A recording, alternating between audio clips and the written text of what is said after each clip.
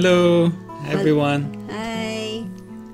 Welcome again to our small church services online. Hope everyone is doing well.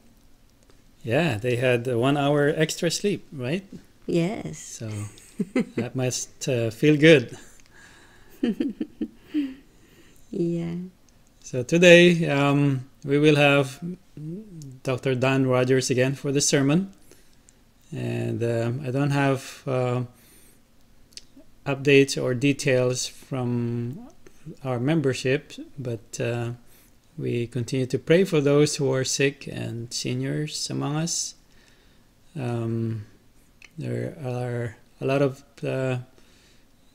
people who are still suffering from the pandemic, but we know that there's a light at the end of the tunnel now, with more vaccinations available for small kids, ages 5 to 11. So that's good news. So we continue to pray for God's intervention on behalf of all the people around the world. So with that, let us open in prayer. Okay. Dear God, our Father, we thank you so much once again for this wonderful time that you've given us to be together in spirit and in truth, worshiping you, Lord, wherever we are. And we thank you for each other. We thank you for our denomination.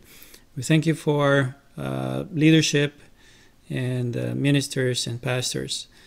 So we thank you once again for your love and for your mercy on all of us, for counting us worthy of your love and worthy of your grace. And indeed, we are part of your family now, and it's all because of your love. So thank you, Lord, once again for all our members, and we pray for those who are sick and afflicted, like Auntie Beatrice and Dorothy, even Oma and Joyce and Tommy, and also we pray for JR as well, and for all the others who we may be missing at this point. We pray for your intervention on them also. I just remembered Rick Guevara, as he's recovering from the effects of virus. So we thank you, Lord, for your love again, and we just praise you and give you thanks for this service. And we pray all these things now in the name of our Lord and Savior, Jesus Christ. Amen. Amen.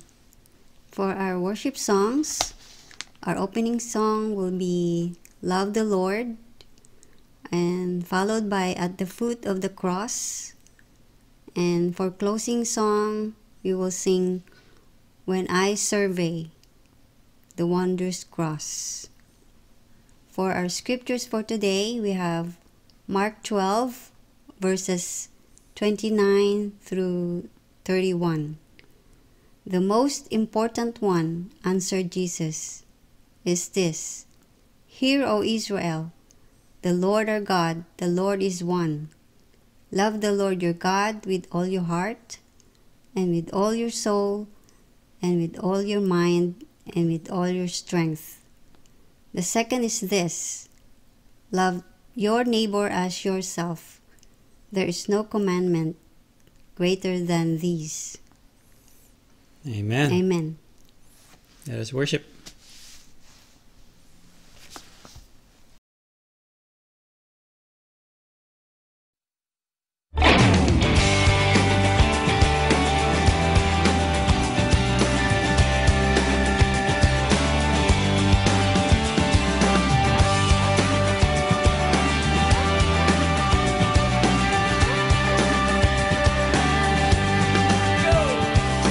Love the Lord your God with all your heart, with all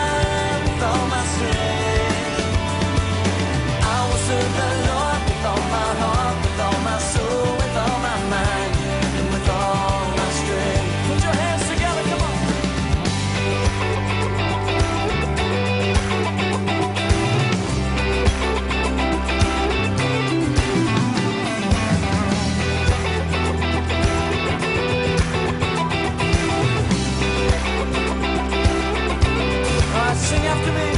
I will love you. Sing it out. And I will praise you. Lift it up. And I will serve you, Lord. And I will trust you, Lord. With all my heart, with all my soul, with all my mind, with all my strength, with all my heart, with all my soul, with all my mind, oh, with all my strength, I will love you. And I will love you, Lord, with all my heart, with all my soul, with all my mind, and with all my strength. Sing it again. And I will love you, Lord, with all my heart, with all my soul, with all my mind, and with all my strength. One more time, lift it up. And I will love you, Lord, with all my heart, with all my soul, with all my mind, and with all my strength.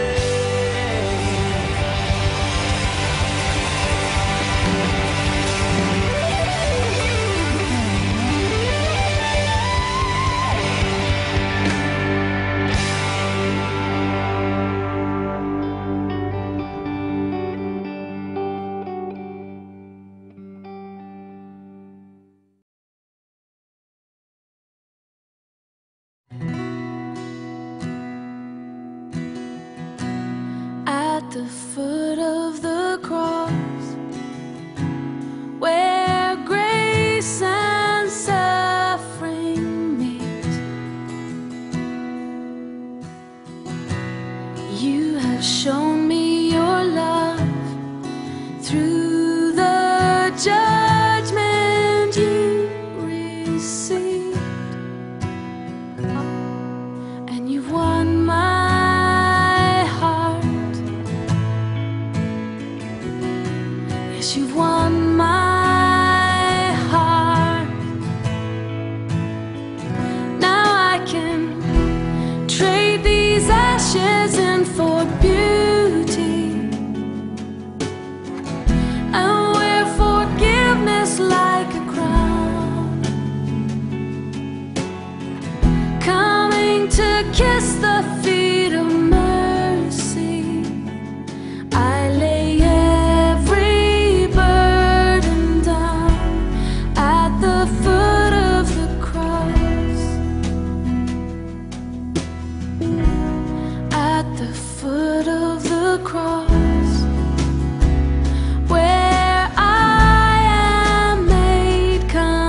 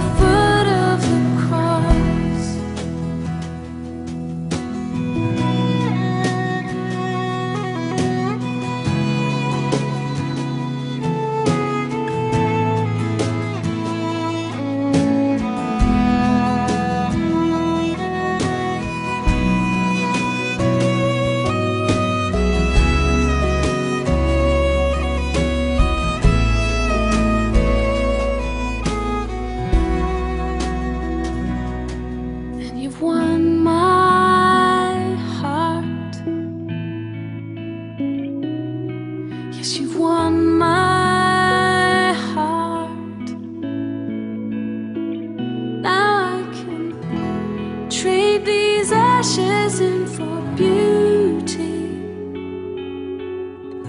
and wear forgiveness like a crown, coming to kiss the feet of mercy. I lay every burden down at the foot of the cross. I trade these ashes in for beauty, and wear forgiveness like a crown, coming to kiss the feet of mercy. I lay every burden down. I lay every burden down. I lay every burden down at the foot of the cross.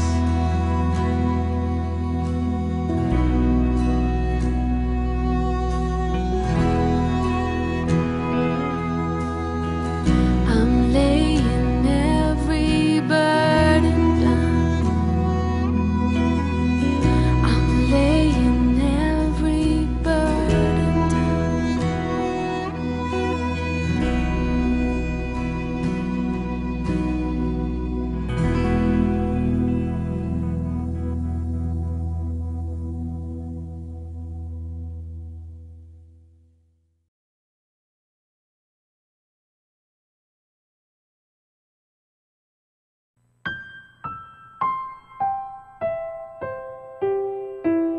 My name is Celestine Olive, and most of my friends call me Cella.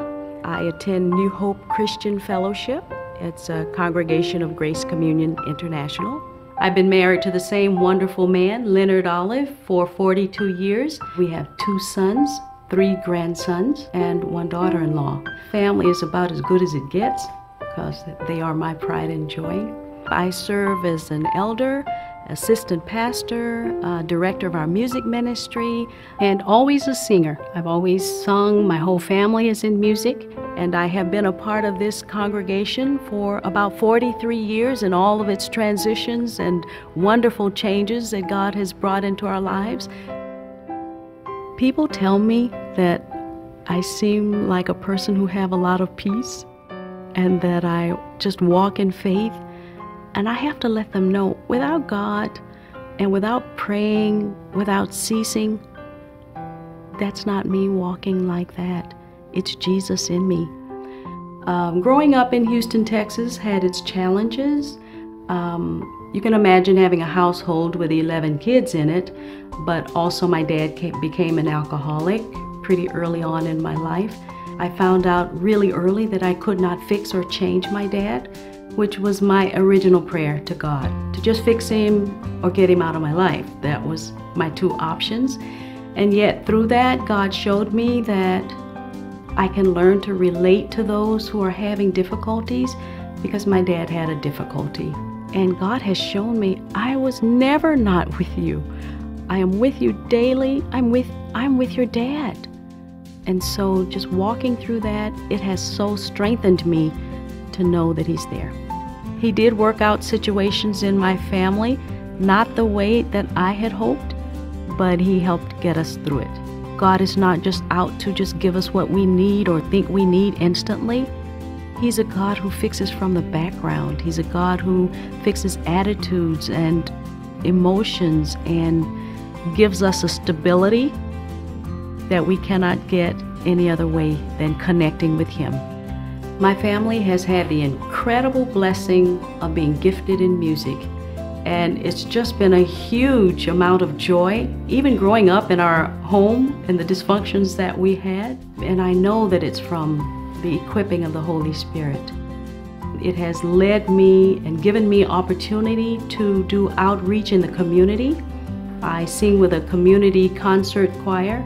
It gives me an opportunity to sing and to share and to serve outside of our congregation. And I just really enjoy being among people of different faiths, people of different ethnicities, and to exercise a passion that God has given me for music.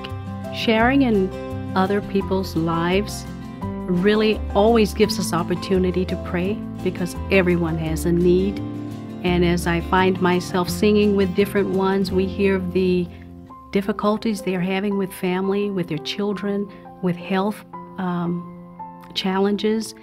And so prayer is just so important. Everywhere I go, I'm on mission for Jesus Christ. I want to hear the needs of others. I want to step into that brokenness. I know it can be messy sometimes, but I want to step into it, and I want to pray with them, and I want to show them that there's light at the end of the tunnel. If we bake, if we sing, if we dance, no matter what capacity we serve in, there's always a need out there that can be met just for us. All of us can do that, and all of us should, because, God says, I'm sending my son, I'm sending you.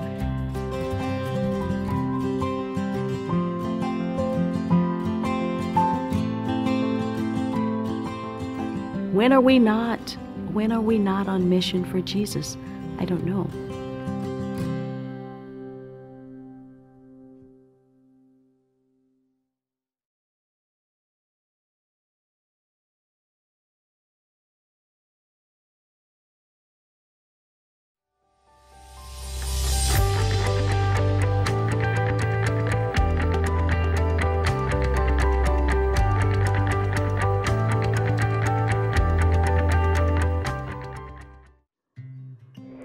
Have you ever been caught in a hurricane or a tornado? It can be a harrowing experience. If you're lucky, the only experience you've had with these monsters is footage from the news. But these images don't give you a good picture of the devastation occurring. That only becomes clear after the clouds depart and the sun returns. Only then can you see that everything was being mercilessly tossed about, scrambled, and shredded. Yards have found new decorations, and some houses have found new yards. Cars have mysteriously traveled on their own and park in the most unusual places. Neighbors who have never met are now intimately acquainted with each other's belongings. The familiar landmarks that were reminders of home have now been reduced to litter strewn across an unrecognizable landscape. Some things that once seemed secure and permanent have been exposed as weak and temporary. Any sound advice for those caught in the path of a destructive storm will include seeking shelter in a structure that is stable enough to withstand powerful winds. Some houses that are frequented by storms have built-in concrete safe rooms or underground storm shelters. If these are not available, people are encouraged to move to the most central room in their homes. If caught outdoors in a storm, it may seem instinctive to hide in a car or under a tree, but these are the last places to be. Where do you run when the winds of devastation blow your way? And I don't mean just the literal storms, but I'm referring to the life-altering storms that we all face. Scripture has always pointed us to our one true place of safety, and that is in Jesus Christ. He is the one sure rock of refuge that no storm can move. Many who have taken shelter in him call out to others to do the same. Here's one such example recorded in Psalm 34.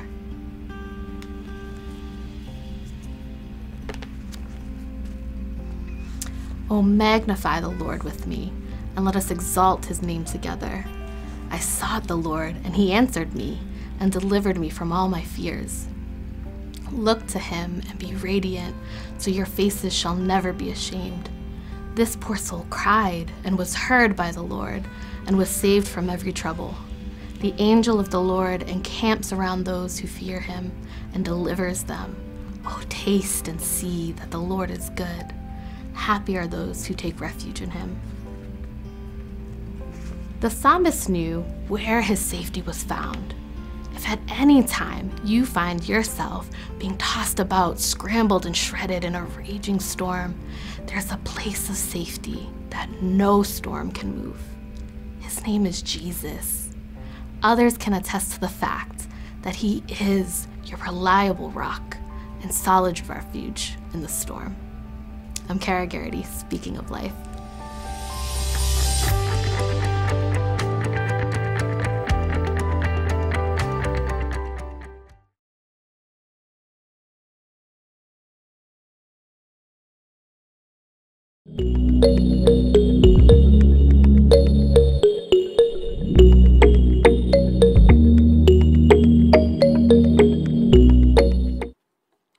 Well, we've come to the place in Mark's gospel where Jesus and his disciples are now in Jerusalem for the final Passover of Jesus' ministry on this earth. And at this time, Jesus is accosted and questioned by the chief priests, the Sadducees, the elders, the Pharisees, the scribes, and the Herodians. All of these various groups among the religious leadership of the Jewish people at that time were trying to get Jesus to say something that would get him in trouble with the Roman government or with the Jewish people. But they failed, as Jesus answered all their questions very wisely and amazed them with the wisdom of his answers. So this brings us up to Mark chapter 12, verse 28, where we encounter a person who is a scribe but seems to be sincere and have a sincere question to ask Jesus. So let's look at verse 28 of Mark chapter 12. Mark tells us, one of the teachers of the law came and had heard them debating, heard the Sadducees in context, debating with Jesus. So one of the teachers of the law. Now, what is that? Well, the Greek word here is grammaton. And teachers of the law is really an interpretation by the translators. The word grammaton in Greek literally means a writer. We may recognize the word. We have some similar words to it. Gramma is the Greek word for letter.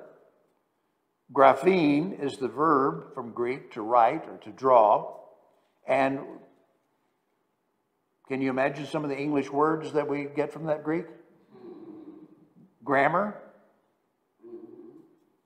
We get such words as graph, graphics, photograph, diagram, and graphite. You know what graphite is? That's the stuff in the pencil that makes it write. So these are the grammaton, the writers, the secretaries are, as it's often translated, and then you'll see it in the King James, scribes. And the word scribe, of course, means to write. Now, in the Gospel of Mark, these, I'm going to call them scribes, are the greatest opponents. 22 times they're mentioned in opposition to Jesus. So they're like the villains of the Gospel of Mark.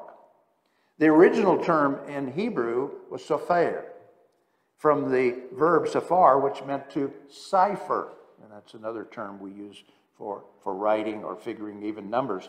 To cipher. It was a noun that came to mean someone who writes, a scribe or a secretary. Now, they were officials who had the charge of writing and copying legal documents, including the preservation of what we call the Old Testament scriptures. In Jesus' day, the main business of the scribes was teaching the law with a focus on its legal application. And thus, since they wrote legal documents and they made legal pronouncements and they analyzed how the law of Moses affected people legally in Judea and throughout all the regions where the Jewish folks were in that day, they were what we might call lawyers. Not lawyers who went to trial, but lawyers who dealt with the law and who dealt with legal documents.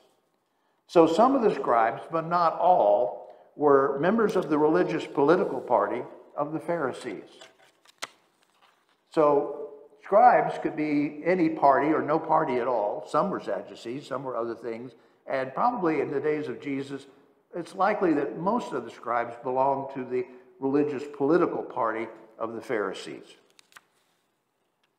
So here comes one of these opponents of Jesus, but this individual seems to have a little bit of a different attitude from most of the other scribes.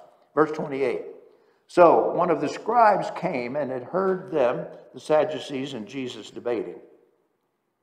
Noticing or seeing that Jesus had given them a good answer, so he was impressed by the way that Jesus was able to answer these very tough questions the Sadducees had been asking him, trying to get him in trouble, trying to trip him up, trying to make him look foolish.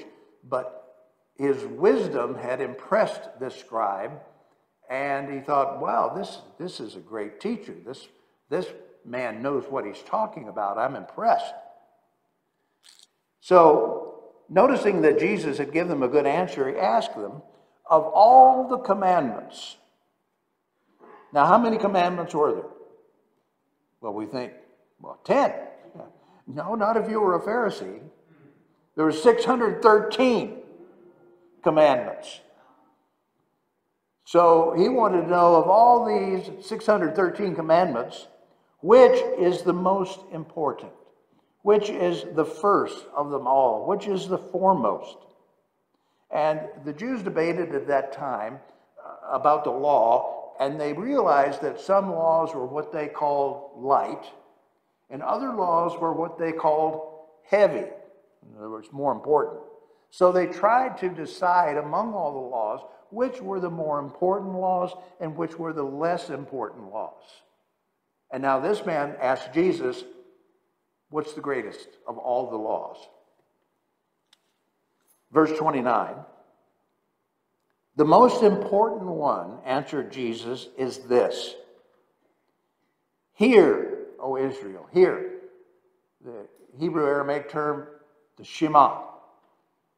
And this was something that was recited by pious Jewish folk in Jesus' day. Every morning when you awoke, the first thing, particularly if you were a male, you were supposed to do is recite the Shema, the Hear, O Israel. So he says, this is the most important of all the laws. Hear, O Israel, the Lord our God, the Lord is one. Or the Lord is one Lord. In other words, there are no other gods, goddesses. There are no pagan deities. And remember, Mark is writing for an audience in Rome. And of course, his audience is primarily Gentile, and they've come up through paganism. And so he has Jesus make this point very clear that the Lord our God is one. There are no other gods besides our God. So the Lord our God is one. And he's quoting now from Deuteronomy 6, verses 4 and 5. Love the Lord your God with all your heart, with all your soul, and with all your mind, and with all your strength. This is the greatest of the commandments, Jesus says. Love. And he uses the term agapeo, agape, the deep kind of what the New Testament uses as godly love. And that should give you a clue here as to what's going on. This is the kind of love you can only get where? From God. So how do you love God? Love him with the love he gives you with which to love him in return. So love the Lord your God with all your heart. All your heart. That's the emphasis there. All your heart. Cardia in Greek. You hear English words, cardiac arrest, cardiologist, cardia. With all your heart, your emotions, your feelings. With all your soul, your suke, your being, your total personality, all you are as a human.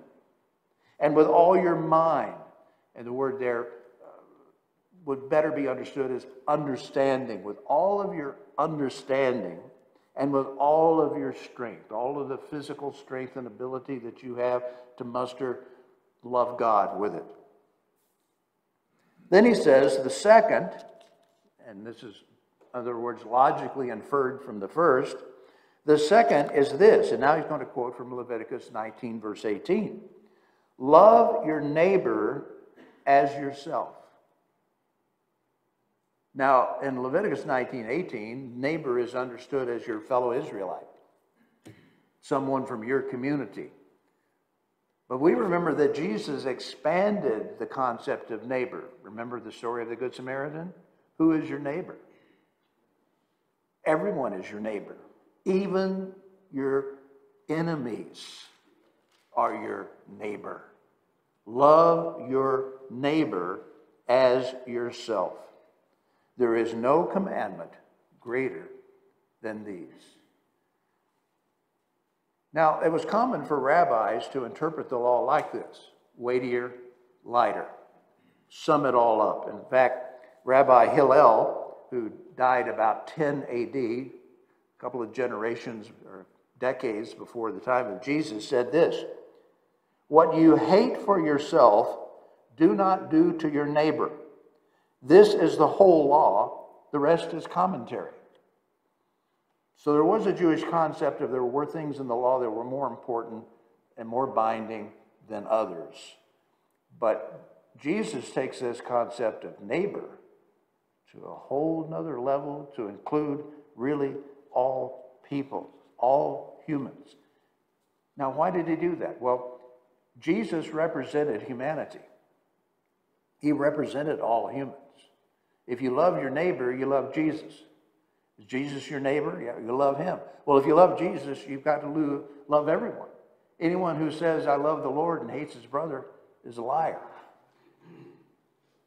So you love Jesus, and Jesus represents and includes all humanity. So as Jesus makes this pronouncement, he's going far beyond anything the Old Testament scriptures or the scribes or anyone thought about the law.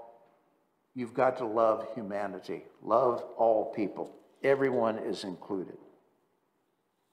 After all, are we not all made in God's image? Every single human being. Are we not all, in that sense, the children of God? Verse 32. "Well said, teacher," the man replied. Now, he was a scribe, but he doesn't seem to be an opponent, does he? He seems to admire Jesus. But how does he admire Jesus? How does he look at Jesus? He's a good teacher. You'll hear people say that today. Well, I think Jesus was a good teacher and gave a lot of good moral precepts that we probably ought to try to live by. And that's about as far as they go. Jesus was more, so much more than just a good teacher. "Well said, teacher," the man replied. "You were right." Oh, thanks very much, like we need the scribe telling Jesus he's right. "You were right in saying that he," not God, they didn't use the term God because they felt that was taking his name in vain. So you check the Greek text and God is not in it. It says he, the pronoun he. "You're right in saying that he is one and that there is no other gods, goddesses, whatever, but him. To love him with all your heart, with all your understanding, with all your strength, and to love your neighbor as yourself is more important than all, or actually the whole burnt offerings and sacrifices." This was something this man understood. Good for him. And when it says the whole burnt offering and sacrifices, it means the sacrifice and offering par excellence. The greatest sacrifice you could possibly offer to God, this was far greater. To love God and to love your neighbor. Of course, he doesn't really understand the concept of what Jesus means by love your neighbor. So verse 34. "When Jesus saw that he had answered wisely," or I think better translated, sensibly, that was a sensible answer. "When Jesus saw that he had answered sensibly, he said to him, 'You are not far off from the kingdom of God.' And from then on, no one dared ask him any more questions." He shut them up. Because every time they asked Jesus a question, he turned the question back on them and made them look stupid and foolish and ignorant and embarrassed them in front of all the people.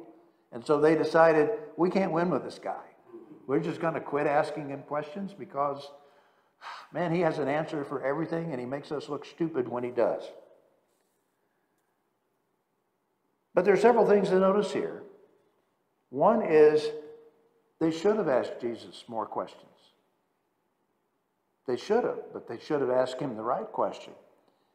And this man, who seems sincere, who is not far from the kingdom of God, but you notice, not in the kingdom of God, close, but not in. What's he missing?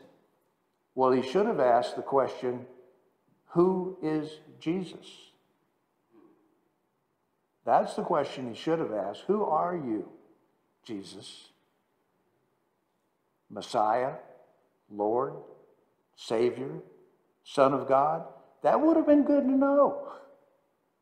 So he came close, but he failed to ask the most important question of all. Who is Jesus? Teacher or Savior? Wise man or Son of God? Do I admire him or should I worship him? These are some questions the man should have asked, but didn't. So, what are we to learn and conclude from this account? Well, obviously, we should learn that we should love God, right? We should love God. How? Well, it says with all of our heart, our cardia. How do you love God with all your heart? Well, what did Jesus say? Where your treasure is, there will your heart be also. So your treasure should be with God, to love God with all your heart. And what is your treasure? And what is it? Well, your treasure is your time. We all have time. We all have the same amount of time in every day. We all have been given time. Your talent. God has given everyone talent. Sometimes we don't think he has, but he has. Some have more than others, but everyone has been given talent by God. And your resources. Financial resources and other resources you may have. That's your treasure. So what does it mean? Well, time is one of our treasures. Where we put our time is where our heart is. Do we put in our time with God? Time with God every day. Prayer. Meditation. Silence. And silence is an oft too little practiced spiritual discipline. I remember in my doctoral program, I took a seminar on Quaker spirituality, and one of the elements of Quaker spirituality is to sit in silence. And so the professor asked the group, about 20 or so students, to sit in silence for 10 minutes. Most of them couldn't do it. Some of them got out their phones. Others had to get up and leave the room. To sit 10 minutes in silence was too much for them. Well, at the end of the seminar, which was about a week or 10 days long, the final exam was this: to sit in the room silently for 45 minutes. If you sat silently in the room for 45 minutes, you passed the class. Not everyone passed. It's so hard for us in this world to be silent and listen to God and commune with God and to recognize that he's present with us always. Just shut up and listen. Think about it, meditate, pray, but sometimes just be silent and love God with all your heart. We should use our God-given talents and gifts, whatever God has given you, whatever your abilities may be. We should use them to serve God and to serve our fellow humans in whatever way, however. Some people say, well, if all you can do is pray, pray. But pray is not just all you can do, it is so much you can do to be a prayer warrior. And you may have other physical things you're able to do as well, but to serve God and to serve others. And we should all be good stewards financially. Sometimes we forget that that's a part of really the Christian walk, is to take care of our finances and to be wise and not lust and covet more than we can afford, but to live within our means. Live within, most people live at their means, right on the cliff. But live within your means and set aside money for the work of God, for the ministry of Jesus Christ. That's our job. That's a part of our worship and a part of our service and a part of our loving God with all our hearts. Also, he says, we should love God with all of our soul, our suke, our being, all that we are as a human entity, our personality, everything, our whole being. Now, how do you love God with your whole being? Well, one of the important things I think there to realize is that our lives are not divided into the sacred and the secular. And here's what I mean by that. See, well, I'm a Christian. I go to church on Sunday morning. And while I'm there, I praise and I worship. And once in a while during the week, I pray, and sometimes I do some Bible study, but then I got to get on with my work. I got my house to clean, I got my job to go to, I got my children to take care of, I've got this to do, I've got that to do, I've got all these things before me, and sometimes I just like to recreate, sometimes I just like to watch TV, and then other times I worship God. No, life is not divided into the sacred and the secular. Life is your whole suke. Everything we do every day is in participation with God. You don't ever get separate from God. And sometimes we don't see, like even playing a sport is participating with God. Well, how do you play? How do you treat others? Do you follow the rules? Good sportsmanship. And you name it, whether it's your work or whether it's being a grandparent or watching, whatever you do, we need to understand that it's all with God and that we participate with God in the entirety of our lives, every nanosecond we're alive. It's all holy time, our whole being. So our entire personality, vocation, occupation, recreation, our total life is spiritual and in participation with the triune God. Love God with all of our mind, with all of our understanding. Well, how do we get understanding? Well, that can come through personal Bible study. That's an important part of our spiritual lives. To understand God is to study and seek to understand His Word, and also listen to teaching. We hear a sermon, but I hope we're doing even more than that. Find good teachers, good books to read, to understand more about God, that we can love Him with all of our mind, with all of our understanding. We need to understand what the will of God is so that we might more effectively participate in His will. And love God with all of our strength. A wholehearted effort with all of our energy, our stamina, everything we have. And, some of us say, well, I don't have very much. Fine. Use what you have. With all of whatever strength God has blessed you with, seek Him, serve Him, do His will. We do all that we can do and trust God to make up for what we lack. Still, we need to try to live a healthy and active life so that we can participate effectively with Jesus Christ in His ongoing ministry. We do whatever God has given us to do with, we do it. And know that the Lord will take care of the rest with all of our strength. Now, all of this is very important. And you probably, if you ever hear a lot of messages on this pericope, this section of Scripture, you're probably going to hear these things talked about.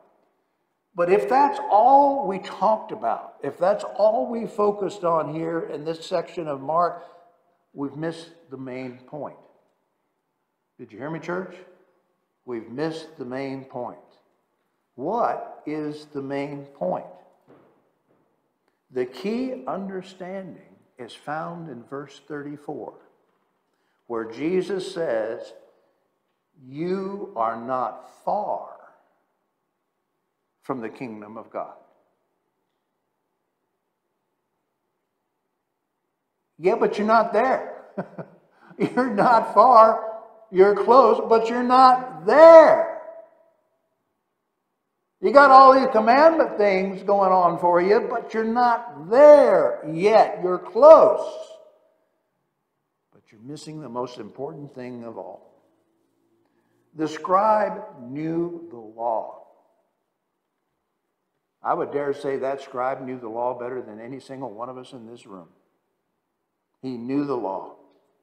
He understood the weightier matters. He understood that loving God and loving your neighbor were the most important things and fulfilled the whole law. He understood that. He knew that. But he still had not entered into the reign and rule of God in his life. He had not entered into the kingdom of God yet, as far as his experiencing it and knowing it and realizing it and enjoying it. He was close, but not there. So as I said, he should have asked another question. He shouldn't have stopped there. He asked one question and was satisfied and went away. He should have said, Jesus, who are you? Who is Jesus? Why? Well, Jesus is the way into the rule and reign of God. He is the door. He is the way. There's no other way into the reign and rule of God than through Jesus. It's not through the law. It's not through actions or physical effort or anything you or I do. Should we do those things? Yes. But that's not what gets you into the kingdom of God. What gets you into the kingdom of God is accepting Jesus Christ as your Savior and worshiping Him. It is by grace that you are saved, and grace that you enter into the kingdom of God. So the man was close, but not there. Commandment keeping will not get you into the kingdom of God. Apart from Jesus and His Spirit, we cannot truly, spiritually love God and love our neighbor. Can you really, truly love God and love your neighbor apart from God? On your own effort? By your own will? By your own striving? By your own saying, I'm going to do it. I'm going to love God. Good luck with that. I'm going to love my neighbor even if they hate me and you despise me and are my enemies. I'm going to love them. Oh, good luck with that. You can't do that apart from God. For humans, it's impossible. But thankfully with God, it is indeed possible, and it will happen. All human effort, no matter how sincere, will fall short apart from Jesus. And the man had Jesus right there. Right there. Jesus was right there in front of him. So close. So near. And yet so far away because he didn't ask the right question. If you want to truly love God with all your heart, all your mind, and all your spirit, and if you want to truly love your neighbor as yourself, accept Jesus Christ as your Savior. Repent. Be baptized. Again, I invite anyone who has not yet been baptized. Talk to me about it. Talk to someone about it. Accept Jesus Christ as your Savior. That's the only way you can enter into the kingdom, the reign, the rule of God. Repent and be baptized. Believe in Jesus. Trust in Him. Rely on Him. And when we do, by God's grace and the power of the Holy Spirit, we enter into the experience of the rule and reign, the kingdom of God, by His grace and by His power. By God's grace and the power of the Holy Spirit, you and I will not just be near the kingdom of God. By God's grace and by God's power, through Jesus Christ, we will be in the kingdom of God. Now and forever.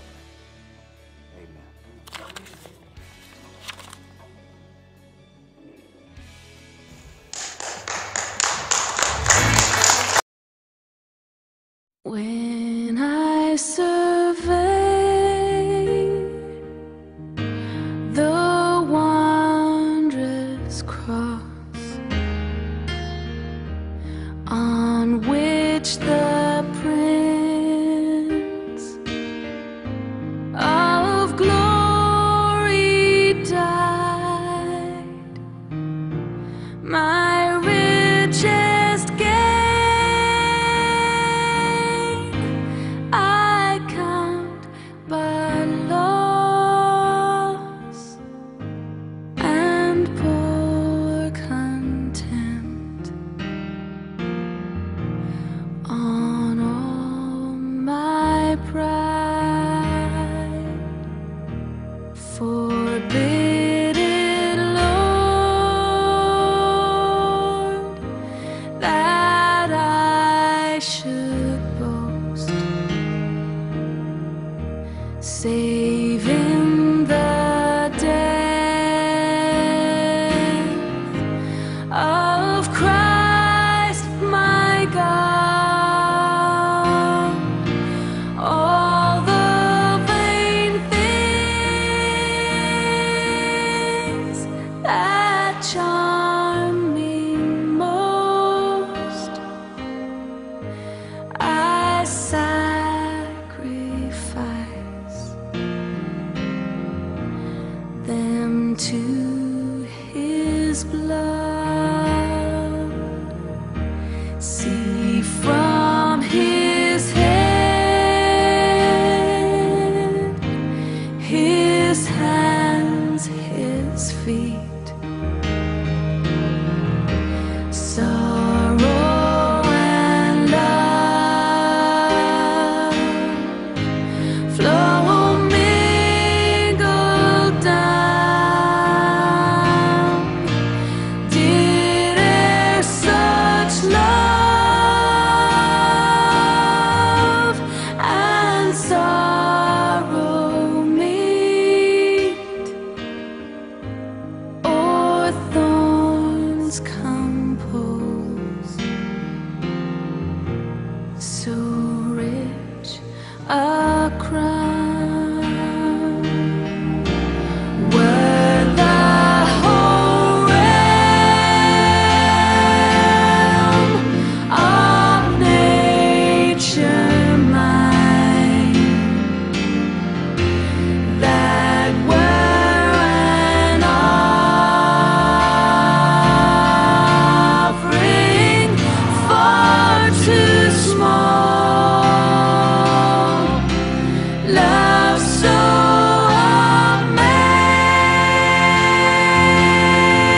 amazing, so divine, demands my soul, demands my soul. Love demands my soul, my life, my all.